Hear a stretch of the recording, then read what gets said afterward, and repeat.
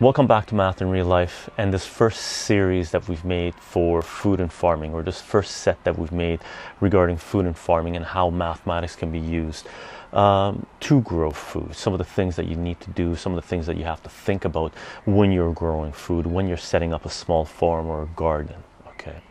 Now what we're going to do in this video is basically go back to the conversation we had with Marv and Vanessa, I believe in the third video, and take out some little sections from that meeting that I had with Marv and Vanessa. And the meeting was quite a long time. We sat down and talked for about 3-4 hours, and there's a lot of information that they shared. So what I've done is go back to that the video, and I've edited and took out little segments that might interest you if you're interested in farming and if you're interested in knowing some of the logistics involved in growing your own food. Okay, and that's what we're going to do in this video. That's what we're going to share in this video. And when Marv and Vanessa come back after the season, after they've done their farming gig sometime in fall, the end of fall, middle of fall, what we'll do is sit down and talk to Marv and Vanessa and find out exactly what it is they've done and how they've improved their farm, some of the changes they might have made. Okay,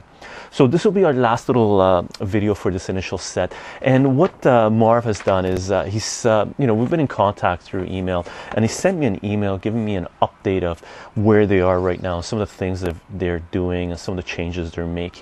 And right now we're sitting in middle of June, and this is where they are right now. So I'm just going to read you this little update that Marv sent me, and as soon as I finish reading it, we're going to go to the little sections and just take a look at some random thoughts, right? Just random information that they shared during the little chat that we had, and hopefully this will give you a better idea of the work that they're doing and what's involved in farming. Okay, and the update goes as follows. Out here it's been busy enough and super wet. Just when we thought it was drying out, a freaking tropical storm dumped rain for over 24 hours. We get in the field when it dries out enough, otherwise it's quicksand. Vanessa tilled up a square, about half an acre, because we're quickly running out of space. We're at our goal of 40 customers. The seedlings are looking healthy as they go in. Transplanted leeks, bok choy, kalarbi, I don't know how to pronounce this, and broccoli direct seeded about 8 beds before the rain came. Feeling a bit squeezed by time and space constraints that seem to be a part of the CSA reality. Looks like we might have to cut out some of the market crops. The rainy days helped us plan stuff out and organize to make our workspace a bit more efficient. We've got a new soil mixer, greenhouse addition to keep stuff dry and work as a base for a solar panel, which will power a fan and some tunes out here, and maybe a door timer for the chicken coop, plus a dedicated office space that will be kept clean. Finally, some running water up in the loft, and we patched our clay oven so we can bake bread again. The next thing to deal with is chickens, which we're picking up in 2 weeks. Don't know if we'll do electric fencing or regular chicken wire for the run. Probably settle for the cheaper option, because at $10 a bird, ready to lay plus feed, we want to make a bit of money. Unfortunately, we couldn't find a place that has heritage breeds that was within reasonable driving distance, so we settled for some standard high yield mutant. I hope they're not too fierce. I'm taking some video and photos, but not much time for processing and editing unless I start doing it overnight. I'll send you a few pics on my next online session. Okay, and that's the last bit of information that I have from them, and it's middle of June 2013. What we'll do as soon as they get back in fall, at the end of fall, maybe beginning of winter, we'll sit down and have a little chat with Marv and Vanessa and find out exactly what it is that they ended up doing this season, and some of the improvements they might have made to the farm, some of the additions they might have made to the farm, and take a look at their data. And maybe we'll do a little bit more crunching and maybe graph some of the data and find out how mathematics plays into this game, plays into the system of farming, and how it can be used to optimize. Okay, and right now we'll just go and take a look at some random thoughts from the conversation that we had in the past, and hopefully with all this stuff, with the last, this being the 8th video that we made for this set, this gives you a pretty good idea of what it takes to grow food, to do farming, and how mathematics can be used to optimize what it is that you're doing to improve your work. Okay, I'll see you guys in the next video. Bye for now. So you grow everything from seed. You don't do cuttings. No, from seeds, yeah. Everything from seed. Yeah. Mm-hmm. How come you guys don't do cuttings? Cuttings is mostly with like shrubs and brush kind of things. Like Oh yeah, peppers you Like, can't because they die. They're, what are they called when they die? they're annual. Annual. So perennial lasts all year. Yeah. And annual goes down, comes up. Yeah, you have Do- to get the seed. They'll go to flower, and then you harvest the seeds, and Okay. then you plant again. If you were growing for seed, you wouldn't be necessarily harvesting the same. Well, you'd be waiting for it to go fully mature, but then you'd also be selecting the stronger ones, I guess, to make sure you have like a hardy seed when it. So how do you know? How do you know if something's stronger than? Well, you look at your plants and like depending on like if something has less disease, like if there's a certain disease that'll attack a plant, then you look for the one that's healthiest, and then size, obviously, I guess. Yeah. When you're growing for market, like the biggest thing. Yeah. And that decides basically. So you end up saving those ones, some of those ones, and Yeah, you you get can the seeds flag off them so that way you won't harvest them. And fucking. But to do that, like at the same time as like growing nice, tasty veggies is kind of like you kind of have to have like a separate, unless it's something like peas we saved. yeah. You could do it with almost anything, but And we But did the your peppers- cilantro and we did the dill. yeah. You save the Um, seeds. Yeah, Ah. arugula we saved. Those were like pretty easy because they don't, like cilantro and dill doesn't really cross pollinate and doesn't really. So what happens if they cross pollinate? You get a new variant. Yeah, especially with like fruiting things like say with your cucumbers, like everything that's in the cucurbit family, they could potentially cross pollinate. So like your cucumber and your zucchini and certain types of like squash and pumpkin could cross. Okay. So then like your cucumber might still look like a cucumber, or it might have a different color, or it might have like a different flesh that's not as juicy, and you might get interesting stuff. Yeah, but you don't know. But you don't can't know count exactly. on that. Yeah. Yeah, you can't count on that. Like with squash, you get all these kind of weird shaped, weird colored things that maybe don't taste so good. And Oh, really? Like, That's how they I think get the that's- different types of squashes. You get all these variant. Yeah, well, someone bred them at some point, I guess. Yeah. Oh, so you There's can come this- up with this a whole guy new was- species of. wow. Yeah, for sure. There's some I people guess that are so, doing yeah. it on purpose, like this. I don't know if you saw that with me. Caramillos? No. I don't know. It's this guy. He was doing like growing pumpkins mostly for gourds that he would then make art with, or decorations or whatever. Oh. He was doing like birdhouses, and then he was doing all sorts of like painted stuff on them. But he was trying to like select gourds for like the oddest shapes, so he would like actually hand pollinate his like fields, and, like Oh. experiment with different shapes that he would come up with. So you go with like a Q-tip and And you pollinate just like a bee. pretend play Yeah. bee. Yeah. Oh, that's cool. Yeah. That's time consuming. Oh, God. Yeah, but for something like that, it's your like main Yeah. thing. That's sort of a hobby then. I think it was like a pretty big business. Like, Pretty big business. Yeah, there's a huge field of squash. Like But the thing too, like with monocrops like that, with the acreage that they have and stuff, like I think it'd be pretty impossible to grow anything. I mean, sure, like there are organic grains and stuff, but I think it's at a way smaller scale because like keeping on top of like, like fungus that affect grain crops and Yeah. like the corn borer that affects the corn crops, like you couldn't really do much about it, right? If you were trying to grow it organic and you have this like huge field, like how do you do it? And if it's always like planted at the same spot year after year, then like the insects, they go in the ground and then they come back in the spring. Oh, And yeah, then they so they're multiply like constantly crazy, right? multiplying. Yeah. If your food's always there, they're just gonna like populate. Oh, yeah, that's right. It's exponential growth for Exactly. insects. Yeah, it really is exponential growth for insects. that's why you need to have like rotations and things Yeah. like that, or fallow. Oh, that's why they're doing your rotation. So the insects that feed off a certain crop can't feed off of the other crop. exactly. Yeah. Or or to cleanse the soil or whatever. Like Whatever I think it is. in China they do, or probably elsewhere as well, they do peanuts and cotton, and they kind of like the cotton somehow cleanses the pesticides a little bit from the soil. And they have to have opposing seasons. That would be ideal, right? If you're rotating crops. This the grows. next year. You do next year. Yeah, or you could do like 3 years of one and then 3 years of the another other or something. Yeah. So are you guys gonna create a table for this season? If you sit there and actually chart out what you got. Are you guys weighing things or you're not weighing things? We are. Some things. We haven't done we kind of regretted not doing like getting gross tonnage kind of. Yeah, that's what I'm That'd be thinking cool, about. Yeah. Yeah, no, that'd be great. But we only weigh the stuff that like we put in say like lettuce, we have to have like 4 or 5 ounces. Or like beans, like you charge by, or not charge, but like you give It's by the pound. a dollar amount by the pound. Okay. Or if you take it to market, you want a pound bag of peas or whatever. So that stuff we weighed, but we never marked it down.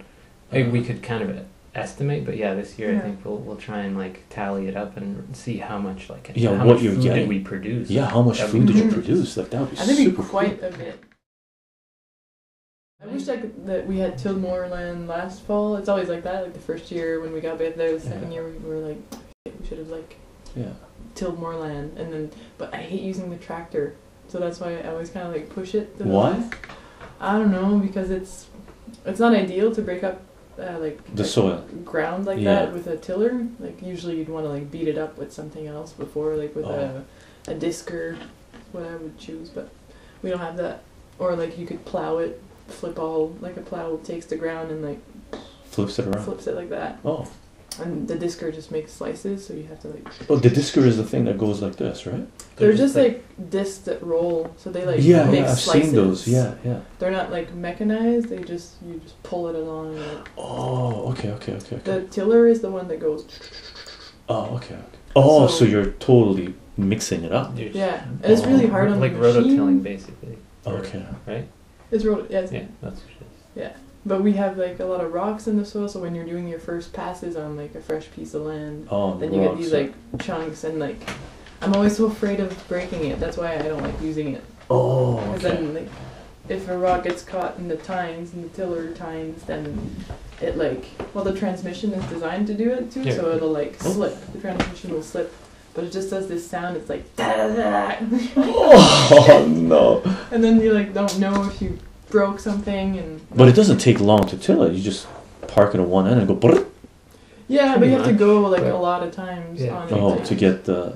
So you do it a few times the first time, and then you kind of let the sun kill the roots, kill the weeds, because it's perennial weeds. Like a lot of it is quack grass. Okay. So if you leave it there, it'll just like grow again if it rains. But if ideally it's a sunny day, so it'll get baked. And then you want to pass again to expose more roots, and again. Oh, that's how you get rid of the weed. Yeah, eventually it dies off. They will come back even. Yeah, they do. You got a weed, but still. Yeah. Yeah, there's figuring out water, like there's water issues, and. Are you're bringing in water from a creek or something, or what are you guys doing? From a hose. From a hose. Okay. Do you guys pay for the water? Is it like here? No, it's a well. It's a well. Yeah. Well on the land. On the land, yeah, but it's a bit far, so we have to use 400 feet of hose. Ooh. So and by the time it gets there, it's not much pressure. Yeah. So is there a pump at the hose at the well? No, it's at my brother's house. We're on my brother's land. It's on my grandfather's land. So you're going through they're getting it from the well, and you're getting it from their tap. Uh-huh. We have that water from the house there, but then we wanted just sort of a backup water system for out in the field. So we got this like 1,000 liter tank. Yeah. And we were just figuring out like, okay, if it's just sitting there, it's not going to do anything. Like we want to have a gravity feed, just so we can water a bed at a time or something. Okay, yeah. A drip hose or something. Yeah. But then. So we were trying to figure out, do we have to put it up like 20 feet off the ground, or, how are we gonna fill it, or is the rain gonna fill it, or what? Anyway, we ended up just putting it up maybe 5 feet off the ground, or 4 or 5 feet, and just filling it with that hose for times when it was dry or something needed irrigation. And there was a bit of pressure, but it wasn't enough to. It wouldn't do a drip hose. It did do the It drip did hose. all the way to the end of just the tube. a little. It just to like the end, barely. it didn't go as much as like it probably should have been. Not I mean, they're spraying pretty out of like them, but concentrated, like drip hoses, but Yeah. we had to leave it on for a while, like longer than you would, because I think they actually work for like 7 psi. The drip hose, like they're supposed to be for like low pressure. Yeah. If you have too much pressure, it'll like burst. shoot out or something. I Oh. don't know. Oh yeah, it would, I guess, at the Oh, beginning yeah. of the tube, and then at the end it'd be like, oh. Yeah. But then once This is the your department. water level yeah, I know. I've never played around with these things. but once like the water level dropped to like halfway, then like, The it pressure was worthless, gone. right? Ah, So okay. we only had like 500 liters to work with. But Yeah. that was only on emergency situations. You were going to use it, yeah, or Yeah. The thing and- is, the and- whole summer was sort of an emergency. It was and super it was really dry, ah. so we were kind of struggling. So I mean, water is a huge issue for you guys. Like your biggest issue is water. we didn't think it was gonna be, because I kept saying that. Was Martin was like, "We gotta plan our water," and Yeah. I was like, The "Oh, first New summer, Brunswick, like it rains Yeah. at least once a week. Yeah. the first summer we didn't water once. It Like was we too didn't. wet. It was really raining, but Okay. I mean it was beautiful because we didn't have to Water. Yeah, just no water. It wasn't even an issue. And then last year, I mean, like Ontario had it terribly, and like all of the states. You know, if you heard about Yeah, like, all the droughts and the stuff. drought Brutal. and, It's, Yeah. And there was a few times you walk out to the field and it was just like this it turned hard, like because it's kind of clay soil. Yeah. And, it was just like rock hard and really parched looking, and so things started wilting, and it's like, Yeah, oh, we we had gotta a few get water out there emergencies.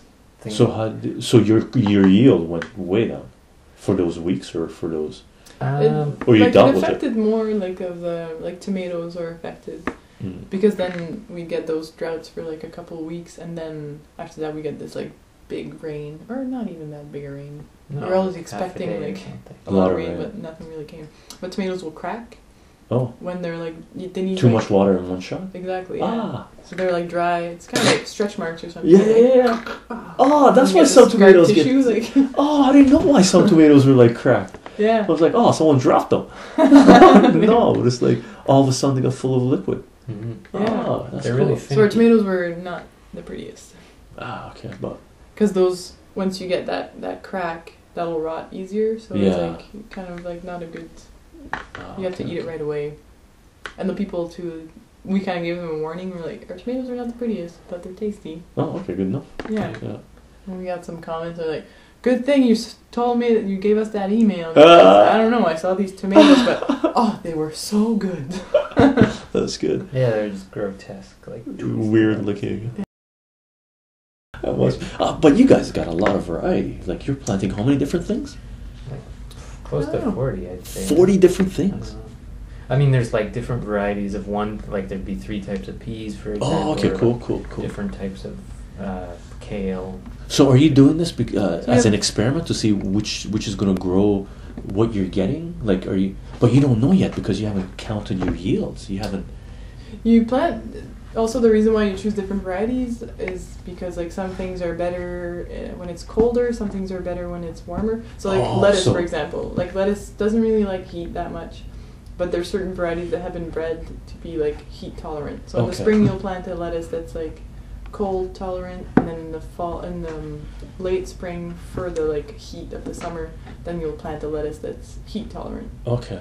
And you do that with different crops too. There's like a certain type of pea that's like it was bred for like early harvest, so it's like 50 days to maturity compared to 62. But the Okay. one that's 62 days to maturity is bred for flavor, so that's like the best pea. Oh. So then you have like your earlier pea that you bring to the market early, but then like your better tasting pea will be like 12 days later. Oh. Okay. Okay. So Cool. you plant that one just so it's earlier, Okay. which is good. Oh, But yeah, the ways too. I mean, like you see like industrial farms that, or I remember going at like a pickle farm or a cucumber farm, and they were selling stuff to Bix, and like they Oh, had yeah. these sort of like quotas of like, or like the cutoff sizes of like, you know, you need pickles this big or like 60 cents a pound, and then if they get this big, they're like 30, and then if they're like bigger than this, it's like you can't even sell it. So they ended up dumping, you know, anything that was bigger than a certain size, and then like garbage. The side of the fields were just like littered with completely edible, delicious cucumbers, but not saleable. So they're thrown away as they're picking them. Yeah. Yeah, it's really sad. Like, you get that on every farm. Like, even us, we had some waste, too. Like, there's just sometimes that you just can't overproduce. Eat it all. Like, you try, but... Yeah. So you make like compost out of it, yeah? Yeah, and we you had, can like... always do that, yeah, for sure, but... Soon, yeah. So what are you doing with food-wise? Like, how are you feeding the crops? Like compost kind of compost, thing? you're doing compost. There's compost that we got a truckload full of, which is made of fish waste from fish plants. Oh, so you're buying the compost? Fish we waste. bought basically one load, which was it was a guy that collected this waste from fish plants. Oh, and cool. there's also like peat farms out there, peat moss. Okay, yeah. I don't know if you know how they extract it, but it's kind of a... It's destructive, isn't it? It's pretty bad, yeah. Yeah, They drain wetlands, and that's where all the good stuff is. Yeah. Anyway, so there's peat moss companies out there that supply most of North America, and wow, they're draining like... yeah, I mean... Within reason, they have a quota they can take out, right? Yeah, it's like based on some... I'm sure there's some protected land that they don't go in, but anyway, the stuff we're getting is... the stuff this guy makes is sort of secondary, or it's too dry for them to sell or something like this, and he mixes it with the fish waste. Oh, wow. So it's this peat moss and the fish waste, and so it's pretty rich stuff. So it's good. So that's what you're using for fertilizer for food. Mm-hmm. Yeah. Victoria, my partners in Victoria just introduced. They gave every resident composting little container. Oh, yeah. With biodegradable bags. Like they were, she's a huge gardener and stuff, so she does gardening. And they were composting before, but now they have a container composting thing, and they gave them garbage cans that are compost garbage cans. So you empty your food in a different garbage can now, and the garbage truck comes and takes your garbage and takes your food as compost. Cool. So I'm guessing that Victoria's got a land, I haven't looked into it yet, has got some kind of land where they're going to take all this food and compost it, and ideally they should be selling that. Like, I'm pretty sure that must be in the plans. They have like these big, I'm not sure what Victoria has, but I think Vancouver has they have like these big, massive composters too that like turn it and everything. Where did they get the compost from? Vancouver collects food waste too. In the yard trimming box. Oh, the yard trimming, yeah. Now you can put compost in it. You can put compost in that now. Since I think last year. Oh, really? I didn't know that. Oh. They were phasing it in.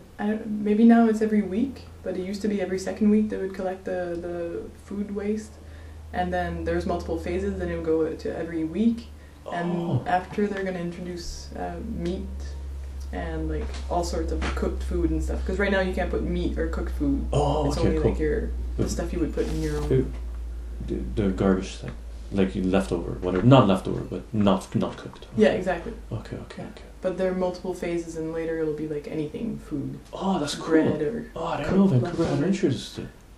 Yeah. That's fantastic. It was kind of late, I thought, for Vancouver's greenest city in the planet. Yeah, no, it's not. They can't. I know. No, it's not the greenest city. Not even close. I know. In But Toronto, they're they've been like, doing. They have worm composters. You can get like a little worm box supplied by. Do they? Yeah. Oh. I've seen they those. They have green compost as well, and they have green bins, blue bins, and then the worm bins, and it's all. The city's supplied by providing the that. city. Yeah.